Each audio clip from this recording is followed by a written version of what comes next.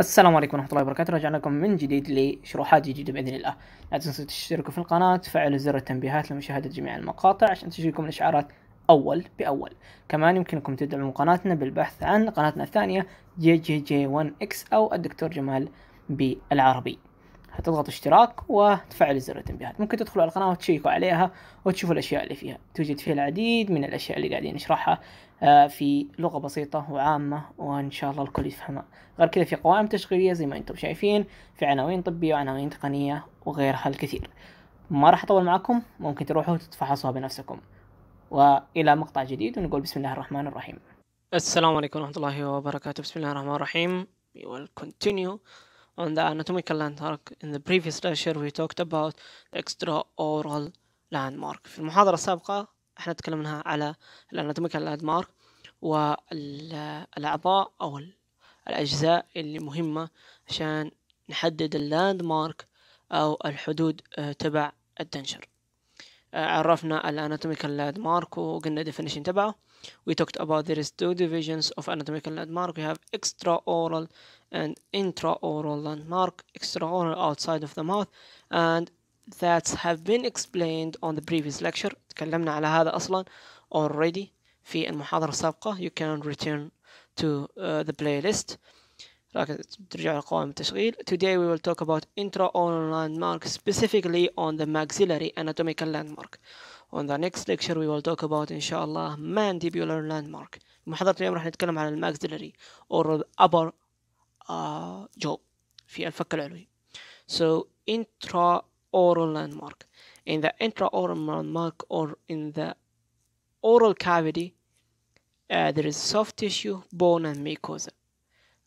داخل الفم في ثلاث أعضاء مهمة أو ثلاث تركيبات مهمة، هي السوفت تيشيو وهي الأنسجة الناعمة، والبون العظم، والميكوزا الأغشية.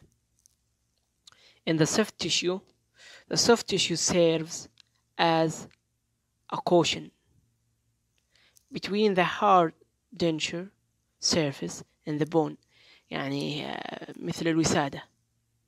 Okay.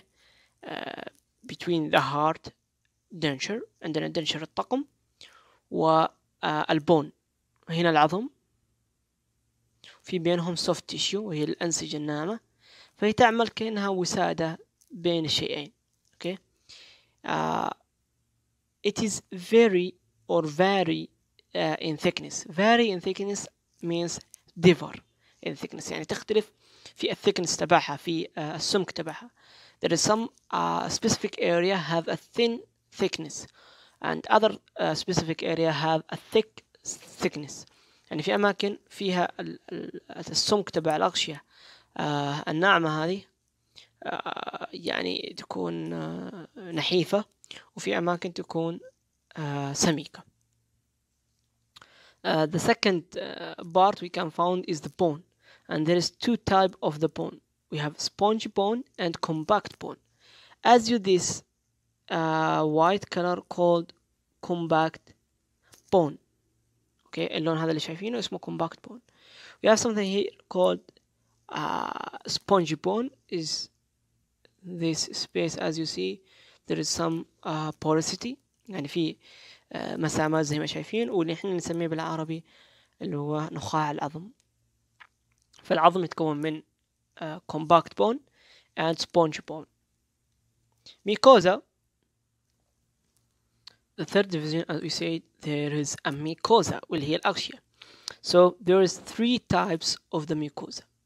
The first type is masticatory mucosa, and the second type is lining mucosa, and the third type is specialized mucosa. So the masticatory mucosa means that's the mucosa needed for area for a high stress، يعني masticatory mucosa for mastication، يعني أغشية موجودة أساسها وخدمتها في الماستيكيشن، في عملية المضغ. So it will be hard and thick، يعني لازم تكون شوي صلبة وتكون سميكة. And the masticatory mucosa are founded on the ridge crest and the hard palate. في هتلاقوها في الكريست or الريدج كريست. هتشوفوا الريدج كريست. This is the ridge crest. هي الارتفاع اللي موجودة في alveolar process. So we have alveolar process above. This is the jaw. And this is the alveolar process. And the ridge is the line in the middle and its prominence. يعني جاية طالعة كذا لبرا. So called the crest of the ridge. And the hard palate اللي هو بالفك الحلوي. The lining mucosa. Lining mucosa means يعني بمعنى الأغشية المبطنة. So the lining mucosa are founded on the sulcus area, and we will know where is the sulcus. Let me see if there is a picture here. The sulcus area is the area here اللي فيها زي السلقص أو زي الفولد الموجودة. Okay, so this is the what we called it lining mucosa are founded on the sulcus area. The third division was called specialized mucosa, which found on the dorsal surface of the tongue. And we have there is two surface of the tongue. If there is a picture, not here. The dorsal surface of the tongue is the visualized area of the tongue, اللي هو يعني نسميها ظهر البطن ظهر اللسان أو بطن اللسان، اللي بتكون يعني مكان اللسان ظاهر هنا. هذا dorsal surface اللي تحت اسمه ventral surface. So the dorsal surface of the tongue are specialized mucosa have a taste sensation اللي بتعطينا الإحساس بالتذوق. So in the mucosa we have three types of the mucosa. Masticatory mucosa, which needs it to be a thick and for high stress as a masticatory process, and lining mucosa are founded on the sulcus area, and the specialized mucosa are founded on the dorsal surface of the tongue, which are specialized for the taste sensation. تعطينا إحساس التذوق أو الطعم.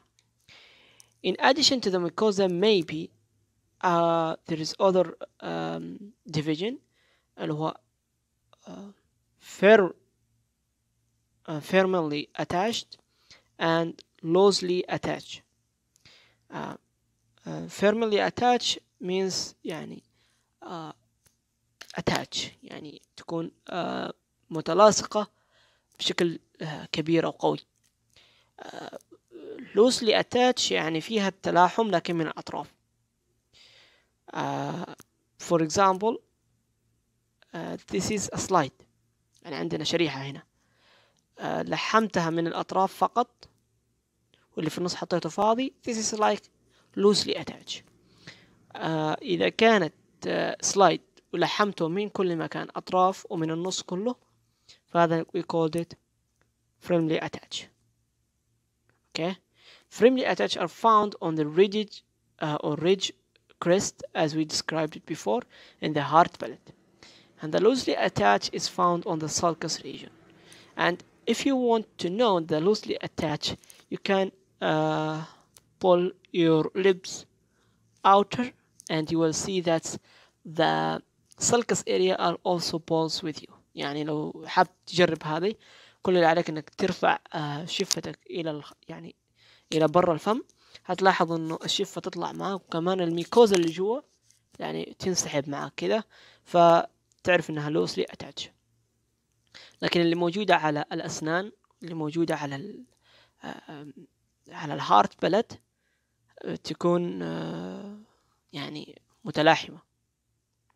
So on the maxillary anatomical landmark we will concentrate on three specific important things: supporting structure, limiting structure, and relief structure or relief area. So we have something called denture foundation area. Foundation على الأساس أو الرئيسية. it is the surface of the oral structure available to support denture. So we can describe that the denture foundation area are simply the supporting area. As the bone covered by mucosa, as we know, and the submucosa, a vary of thickness. So the ability of the tissue to sustain the load are differ. زي ما احنا عرفناها قبل شوية، قلنا انه عندنا bone. These bone are covered by the mucosa and the submucosa, and there is a varying of the thickness. عندنا اختلافات في الثيكنس تبع الميكوزا هذه. So if it's have a thick mucosa, so it can sustain a load of the denture. يعني ممكن تتحمل الضغط اللي بيجي عليها من الدنشر. But there is some other specific area have a thin mucosa which cannot sustain the load of the denture or masticatory force. So we create a high surface area for that area can sustain the load, and we make low area or small area for that cannot sustain. يعني احنا اثناء تصميم الدنشر بيهمنا ان نصمم الاماكن اللي فيها طبقة من الاغشية سميكة ممكن تتحمل الضغط اللي بيجي من الاكل او المضغ. هذه نحطها مكان نحط لها يعني في الطقم مكان انه ممكن تتحمل هذا الضغط. الاماكن اللي ممكن نتحمل عليها نخلي عليها ضغط خفيف، يعني نوازن الطاقم بحيث انه يكون كل اللود او الحمل اللي يصير على الطاقم يصير على المنطقة هذه. اوكي، اللي هو المنطقة اللي ممكن تتحمل. So we have two divisions, something called primary stress bearing area and something called secondary stress bearing area. Primary stress bearing area, those area who can like 100% support the structure. Secondary stress bearing area, those who can like 75% can support the structure. يعني primary area stress bearing area هي اللي ممكن تتحمل يعني الحمل بشكل 100% تقريبا، والسكندري تقريبا 75%. So the primary stress bearing area, those area which resist vertical force of the occlusion. So they are creating like 90 degree to the force of the denture. And the secondary stress bearing area are those who resist lateral force of the occlusion. So like creating what we called it يعني بيسوين زاوية منفرجة. So the loads will be like this. Okay. So this is the secondary stress bearing area. This is the load. This is the primary stress bearing area. يعني primary stress bearing area هي المواضع اللي موجودة في الالفيولار process اللي موجودة على هنا على الفك، وتكون عمودية على القوة الضاغطة عليها اللي بتيجي عليها، فهذه نسميها ايش؟ vertical force، يعني قوة عمودية نسميها primary stress bearing area. هنعرف الحين أكثر لما نعرف وين أماكنها. والsecondary stress bearing area هي الأماكن اللي تكون فيها اللود become from the lateral، يعني زي هنا هذا جزء موجود في الفك بتجي عليه القوة كذا فيمنع الدنشر إنه يحصل له dislocation، يعني يحصل له إنه يفتك. عشان نميزها الآن راح نوصفها في الماكسيلا in the mandible. In the maxilla we have a primary stress bearing area, like the posterior ridge and the flat area of the palate. So this is the palate, and here the anterior 1/3, here's something called rough, and the rough is not flat area, هي ما هي منطقة يعني flat مسطحة. So here the primary stress area is the flat area of the palate. هذه المنطقة اللي ملونة الحين هذه هي الفلات area of the palate. زي ما شايفين هي مسطحة فتيجي القوة عليها عمودية فنسميها primary stress bearing area. كمان posterior ridges اللي هو هذه المنطقة كمان posterior ridges اللي هو هذه الحين ألونها وهذه posterior ridges. A secondary stress bearing area is the anterior ridges اللي هو هذه المناطق الأمامية لأنه الريدج تبعها جاي كذا شبه مايل شوية. and the rough the roje هذه المنطقة اللي قلنا عليها الأمامية.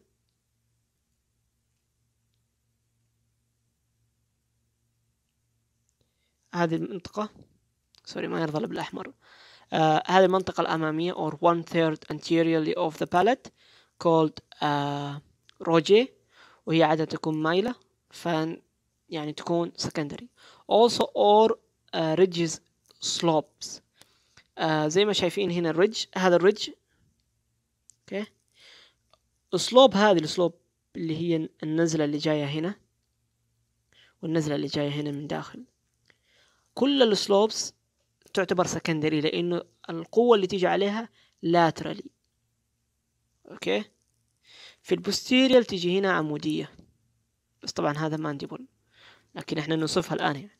نوصف ايش اللي هو all slopes. On the mandible the primary stress bearing area is the buccal shelf and the retromoral bed. I don't know if there is a picture here but this is the buccal shelf. Okay, this is the buccal shelf.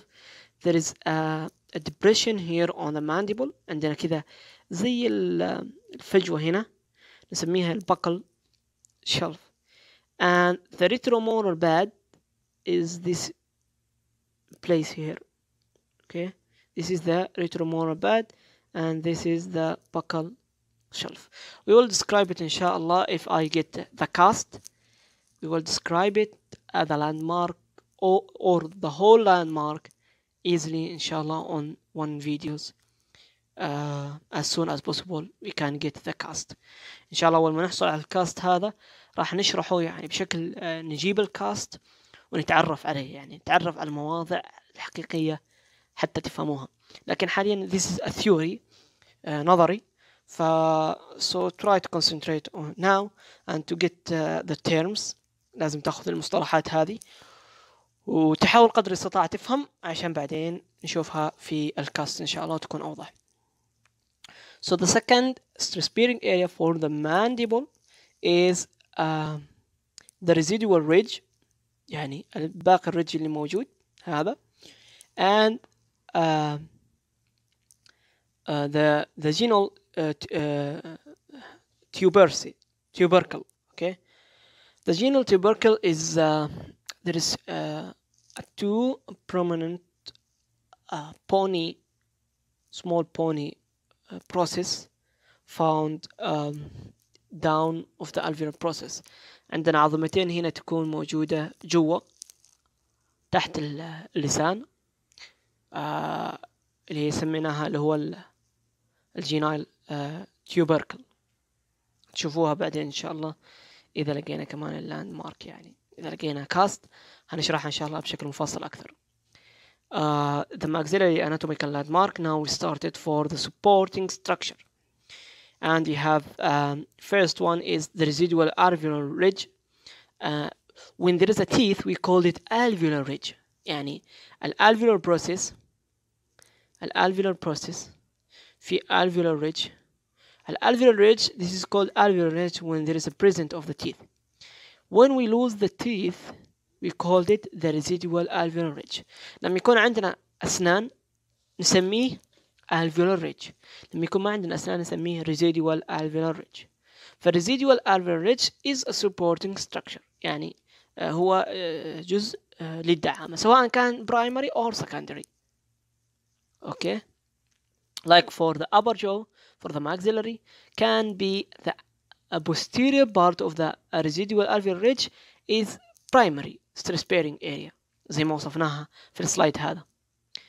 اوكي، فاللي يهمنا حاليا انه ال supporting structure is residual alveolar ridge and the maxillary tuberosity. The maxillary tuberosity is the back side of the ridge. It's like this is the maxillary tuberosity here. Okay, this is maxillary tuberosity, and here is the maxillary tuberosity.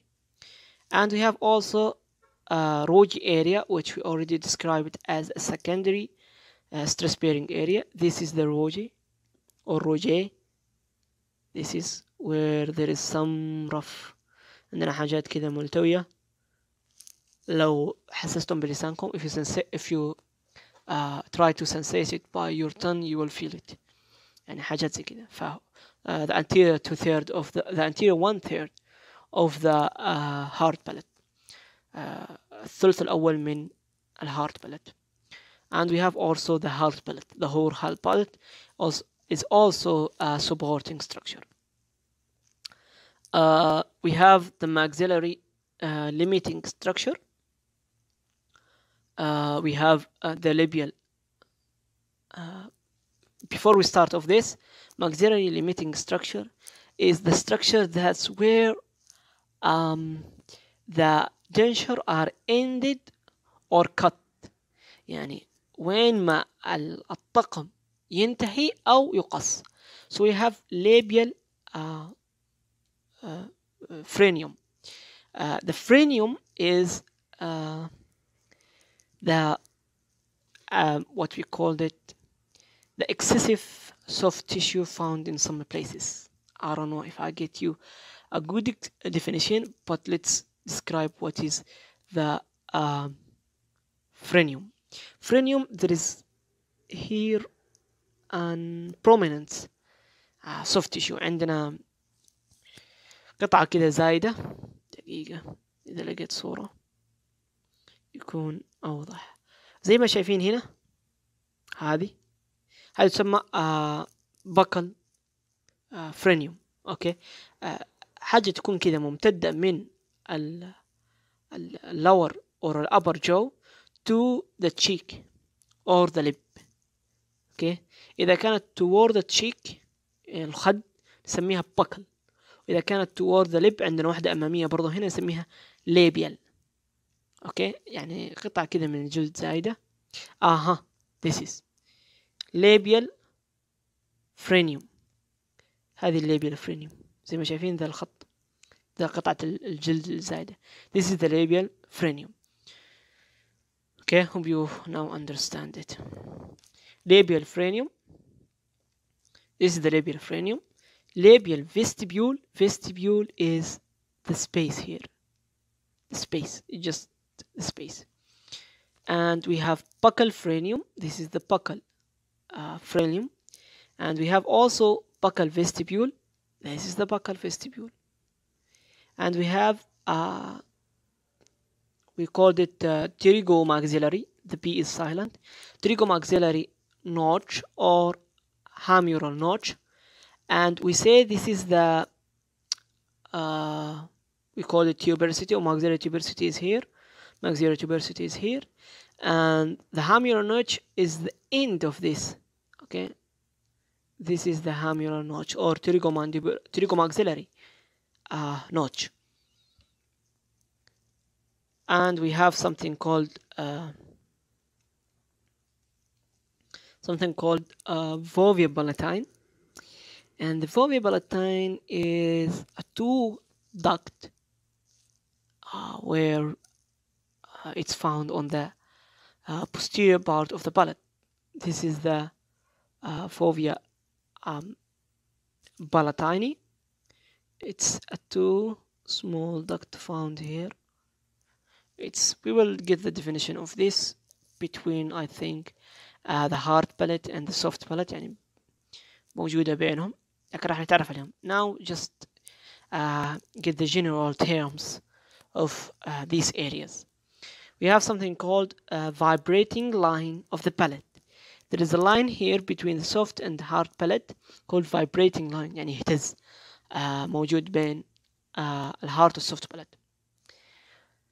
The third division is the maxillary reef area, where is an area that have some prominence, and if there is a pressure of the denture, it will cause a pain. So we make a relief of these areas so you don't feel the pain. We have 3 incisive papilla, and the incisive papilla is here.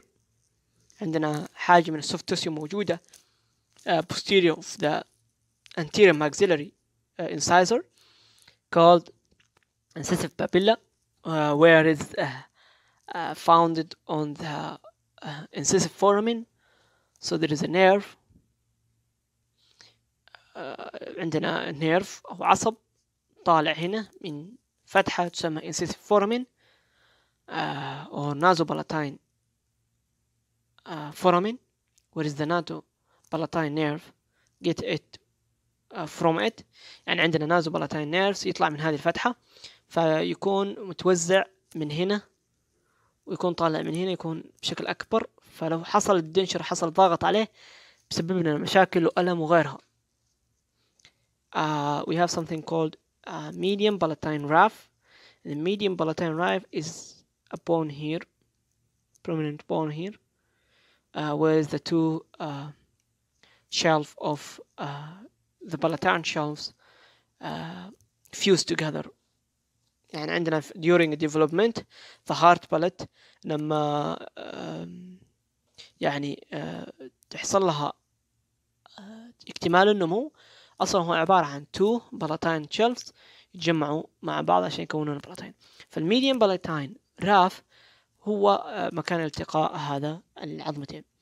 عندنا something called torus palatinus, and the torus palatinus عادة تكون هي عبارة عن زيادة عظمية تكون موجودة في الهارد بالات أو في البلاتين بون، يعني زيادة عظمية تكون طالعة.